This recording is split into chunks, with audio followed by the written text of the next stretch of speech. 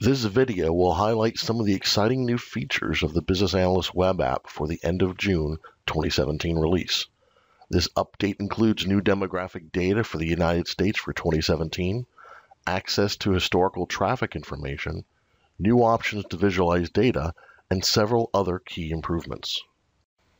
A new tool has been added to the right menu bar that will let you add historical traffic layers to your map. A Properties dialog is added with the layer where you can filter the traffic data.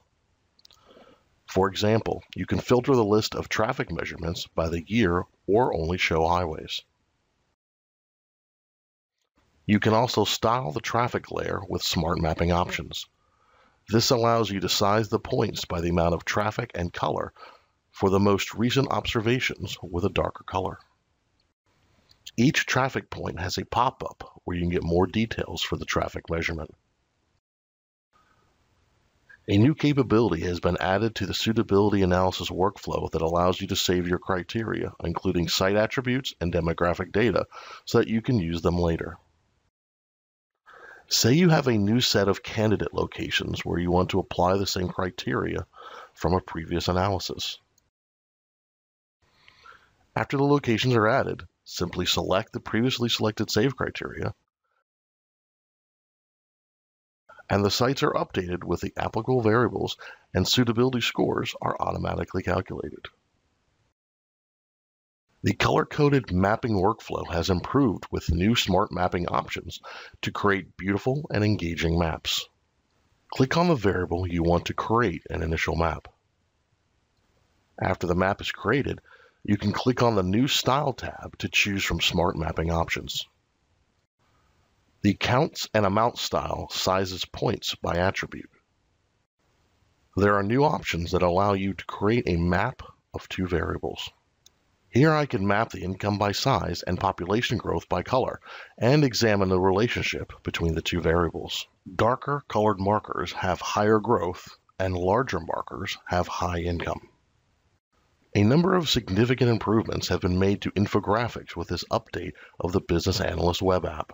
The infographic viewer has been revamped to make it much easier to view infographics in a full screen mode. You can change the zoom level, change pages, or even change the infographic you want to view. New capabilities have been added to make infographics more interactive.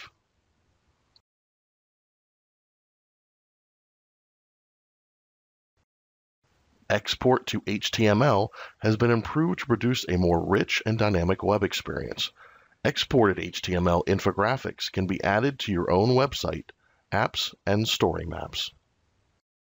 A new option will also be added that will allow you to export your infographics to a PDF. A number of improvements have also been made in the infographics template building experience. New starter templates have been added. You can use these as is or customize them to suit your needs.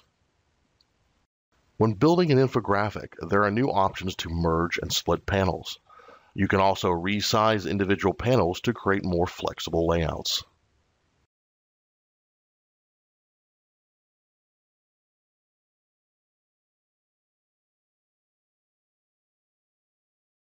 There are new layout options when building custom infographics. For example, you can easily add a percent and count for the same variable and choose to stack them.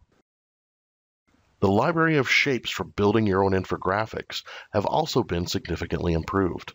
You can search through all available icons or view individual categories. There is a new option to add a panel from a previously saved infographic. For example, you can select a previously created chart and add it to a new infographic you are building.